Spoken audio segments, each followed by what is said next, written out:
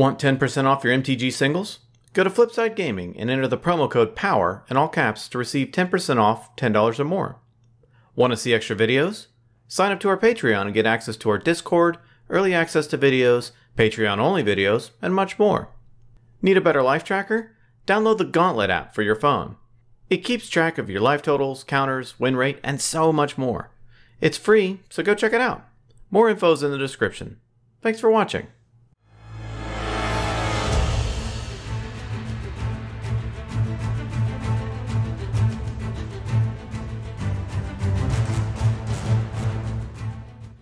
Ladies and gentlemen, boys and girls, welcome to Playing with Power MTG, where we play with the most powerful cards in the most powerful formats. Welcome to the Double Up. Sometimes games go long and sometimes they win quickly. We still want to showcase some more games from MagicFest Vegas this year, so we are bringing 2 games to you tonight. We attended MagicFest Vegas this year and had a great time meeting all of you and jamming some really fun games. We also had a great time playing with you all at SCGCon this year, and also got some amazing games in. Thank you to everyone who made it out and said hello. A quick thanks to all of our Patreons for their support. We really could not do this without you. If you'd like to become a patron, please check out the link in the description below, and check out some of the perks our patrons get.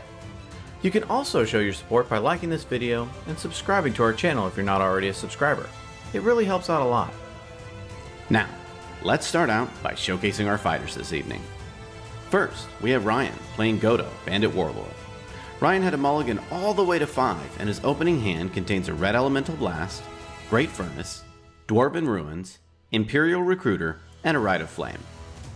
Next, we have Daniel playing the 4-color pairing of Tymna the Weaver and Thrasios, Triton Hero.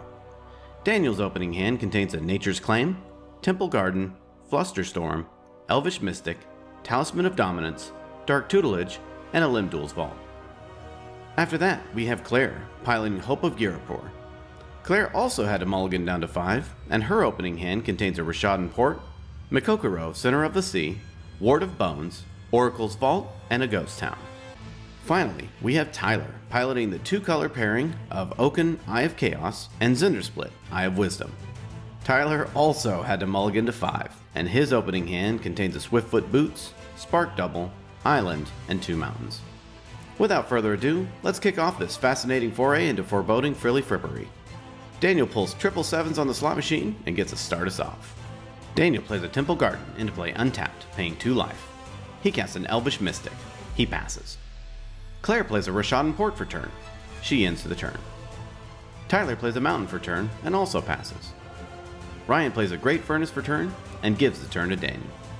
Daniel plays a Blooming Marsh for turn. He casts Dark Tutelage. He ends his turn. Claire plays a Mikokuro, Center of the Sea. She passes the turn. Tyler plays an Island for turn. He casts Swiftfoot Boots. He passes. Ryan plays a Mountain for turn. He casts Rite of Flame, adding 2 red. He casts Imperial Recruiter. Recruiter enters, and he fetches up a Treasonous Ogre into his hand. All through, Ryan passes. During his upkeep, Daniel's Dark Tutelage trigger goes onto the stack. Claire responds by activating Rishadan Port, tapping down Daniel's Blooming Marsh. Tutelage resolves, and he reveals a Llanowar Elves. Daniel plays a Mana Confluence for turn. He casts a Talisman of Dominance. He taps his Mana Confluence to cast Llanowar Elves. He passes the turn. Claire plays a Ghost Town for turn. She casts Metalworker. She gives the turn to Tyler. Tyler plays a Mountain for turn and passes. Ryan plays a Dwarven Ruins for turn. He attacks Tyler with his Imperial Recruiter. All through, he passes. During his upkeep, Daniel reveals a Sylvan Library through his Dark Tutelage. During his main phase, he casts Sylvan Library. He ends his turn. Claire starts off her turn by activating Metalworker. She reveals 4 artifacts in her hand, adding 8 to her mana pool. She casts Ward of Bones. She plays a Reliquary Tower for turn. She casts Sculpting Steel. Sculpting Steel resolves and enters as a copy of Metalworker. She casts a Magistrate Scepter and passes the turn. Tyler plays a Mountain for turn. He casts Loxodon Warhammer. He passes.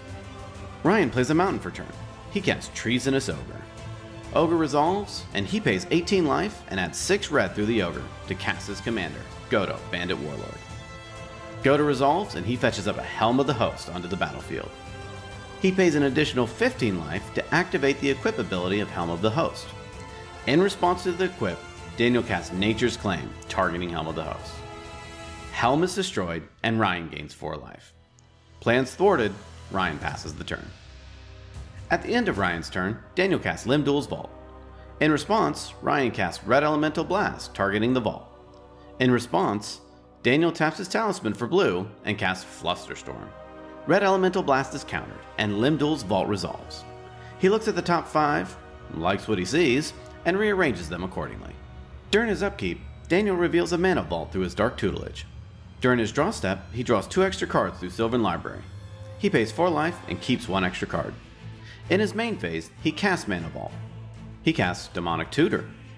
Tutor resolves, and he fetches up a card into his hand. He casts Isochron Scepter. Scepter resolves, and he imprints Dramatic Reversal. He proceeds to generate infinite colorless and infinite green mana. He taps his Talisman to cast his commander, Thrasios, Triton Hero. He then draws his deck through Thrasios. With Ward of Bones stopping his plans to win, he taps his Mana Confluence to cast Chain of Vapor, targeting Ward of Bones. Ward bounces and Claire sacks a land, copying Chain of Vapor, targeting Isochron Scepter. In response, Daniel pays 2 life and casts Mental Misstep, countering the chain. He casts a Felwar Stone. He follows up with a Laboratory Maniac. He activates Thrasios, scrying and drawing a card to win the game. In this game, we once again have Ryan piloting Godo, Bandit Warlord. Ryan's opening hand contains a Chrome Mox, Lotus Petal, Mountain, Basalt Monolith, Argentum Armor, Simian Spirit Guide, and a Duretti Scrap Savant. Next, we have Eric piloting Selvala, Heart of the Wilds. Eric mulls to 6, and his opening hand contains Elvish Mystic, Wirewood Symbiote, Scent of Ivy, Birds of Paradise, and 2 snow-covered forests. After that, we have Ronald piloting Zacama, Primal Calamity. Ronald's opening hand contains a Forest, Misty Rainforest, Flooded Strand, Earthcraft, Dryad Arbor, Reclamation Sage, and a Recruiter of the Guard. Finally, we have Brian piloting Jhoira, Weatherlight Captain. Brian's opening hand contains a Windfall, Spirebluff Canal, Ethereum Sculptor, Prismatic Vista, Sulphur Falls, Ponder, and a Herald of Kozilek. All ready to go, Eric starts us off. Eric plays a snow-covered forest. He casts an Elvish Mystic. He passes to Ryan. Ryan plays a mountain for turn. He casts a Lotus Petal.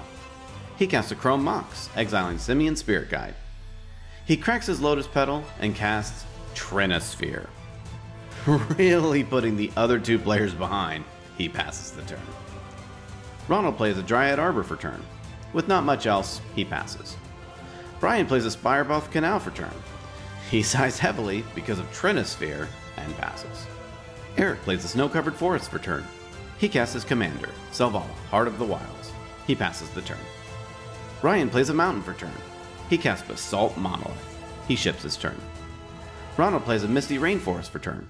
And seeing as it's not doing anything else, and since Ryan brought this on all of them, Ronald attacks Ryan with his Dryad Arbor. He ends his turn. Brian plays a Prismatic Vista for turn and passes. Eric plays a Birds of Paradise for turn. He gives it over to Ryan. Ryan casts a Goblin Engineer. The Goblin resolves, and he fetches up a Hammer of Nazan into his graveyard. He passes the turn. At the end of Ryan's turn, Ronald cracks his Misty Rainforest for a Stomping Ground into play tapped. Brian also decides to crack his Prismatic Vista for a snow-covered island. Ronald plays a Taiga for turn. He casts a Reclamation Sage. It enters and blows up Ryan's Basalt Monolith. Ronald passes. Brian plays a Sulphur Falls for turn. He casts a Herald of Kozilek. He also passes. Eric begins his turn by casting Scent of Ivy, revealing 5 cards from his hand, giving Selvala +5/+5. He taps Selvala for 7. He casts Primal Command, choosing to put Trinisphere onto the top of Ryan's library and searching up a Woodland Bellower into his hand. He casts Wirewood Symbiote. He activates Wirewood, bouncing Elvish Mystic and untapping Selvala. He taps Selvala for another 7 and casts Woodland Bellower. Bellower resolves, and he searches up an Eternal Witness onto the battlefield. Witness triggers, and he returns Primal Command to his hand. He recasts Elvish Mystic and ends his turn.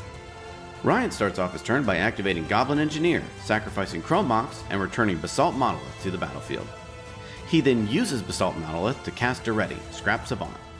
He activates Duretti, sacrificing Basalt Monolith and returning Hammer of Nazan to the battlefield. The hammer triggers and Ryan attaches it to Goblin Engineer. With nothing else, he passes. Ronald starts off his turn by attacking Duretti with his Reclamation Sage, killing it. He plays a Marsh Flats for turn. He follows up with a Wheel of Fortune. Everyone discards their hand and draws a new hand of 7. He cracks his Marsh Flats to fetch up a Plains and then passes the turn. Ryan plays a Snow-Covered Island for turn. He casts a Mana Crypt. He casts his commander, Jhoira, Weatherlight Captain.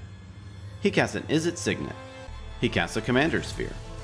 All through, he ends his turn. At the end of Ryan's turn, Ronald casts Path to Exile, targeting Selvala.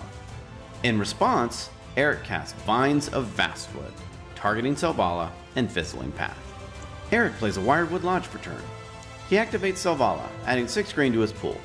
He casts Vitalize, untapping his creatures. He taps Selvala again, adding another 6 to his pool. He casts Rishkar's Expertise, drawing 6 cards.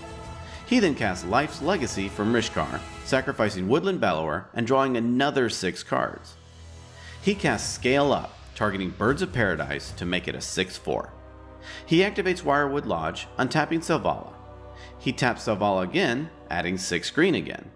He casts Finale of Devastation, where X equals 4. He fetches up a Temur Sabertooth onto the battlefield. Eric then demonstrates his loot. He taps Selvala for 6. He then casts a 1 CMC elf from his hand. He uses Wirewood Symbiote to bounce the elf and untap Selvala. He then returns Wirewood Symbiote through his Temur Sabertooth. He recasts Wirewood and the elf, netting 1 green with each iteration. He repeats the loop for infinite green. He uses mana to bounce and recast Eternal Witness. He returns Finale of Devastation to his hand. He then uses Finale to fetch all of the creatures out of his library, give them all +100, +100, and haste, and attacks for the win.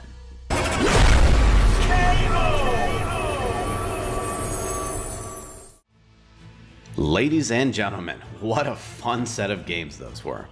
Congrats to Eric and to Daniel on their respective wins.